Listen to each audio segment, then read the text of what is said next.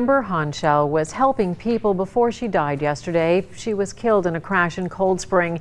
As Local 12's Tessa DeTiro found out, the Northern Kentucky mother lived her life to help others.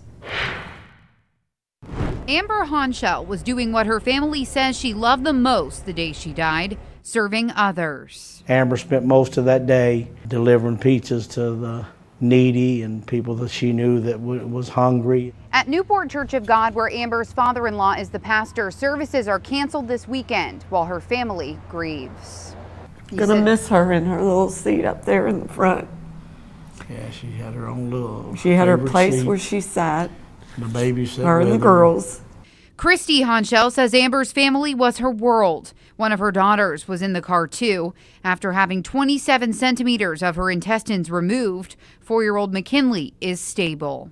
So I don't know how much she knows, how much she remembers, you know, of the accident, but she knew something was wrong with Mommy. She said, I hope Mommy's okay, Daddy.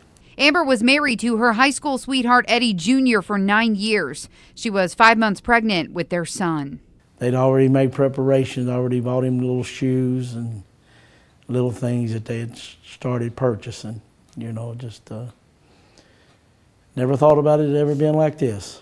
Eddie and Kristi say you never think it will be your family, but they feel grateful for the support of their church and community. I know she's in a better place.